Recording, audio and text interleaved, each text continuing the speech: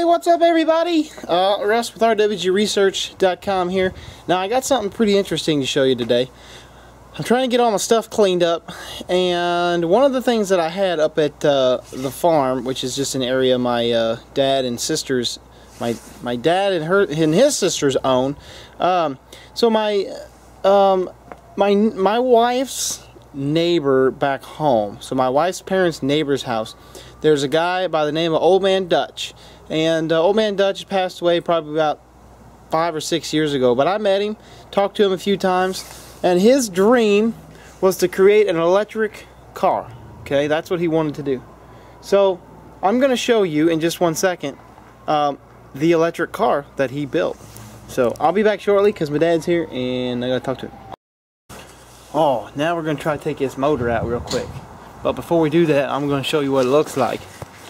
Oh, you're done on there now. Yeah. All right, we got what I'm doing here. We got to pull this out, and I got to take a quick shot of it.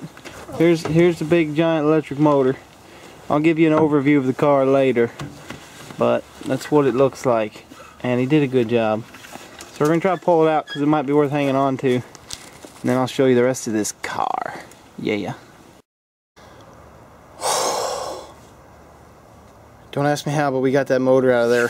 So let me show you the rest of this car. There was a little bit more to this car when I got it, but I had a friend of mine strip it down for whatever he wanted before I took it to the yard. There's some leftovers. Don't ask me how we got that out, but we got that out with a little manpower.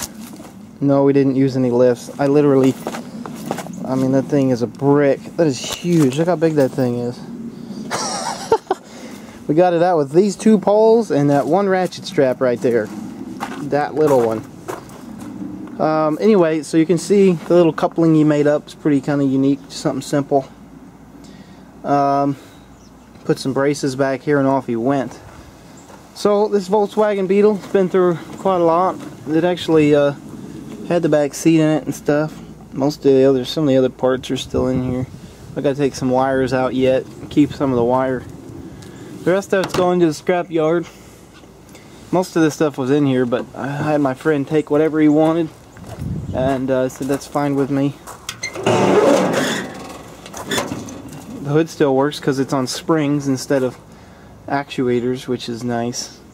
I gotta take all these cables, battery cables out and stuff. I did actually run this car myself. I did use it.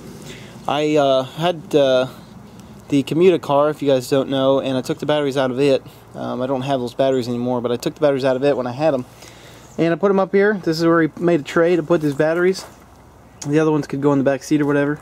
And you know, I drove it around, but the brakes don't really work. And I mean, the guy said he pulled the car out of a like tree-infested area when he got it, so it was already in bad shape. There's not really any of the floorboards left. You can see. Let's see if I can see a little spot. You can see some light down there.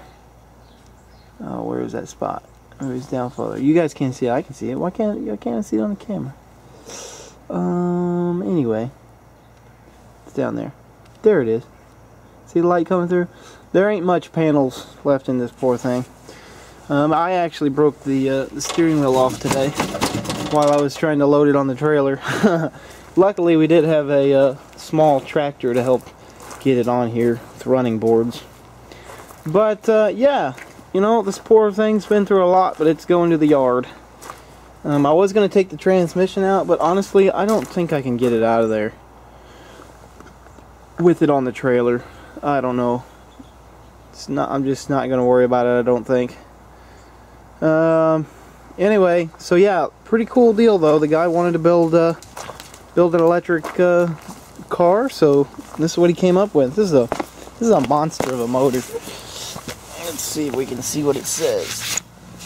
Oh, let's go the other way. It's actually got all the actual cables coming out of it for the armature and the stator winding.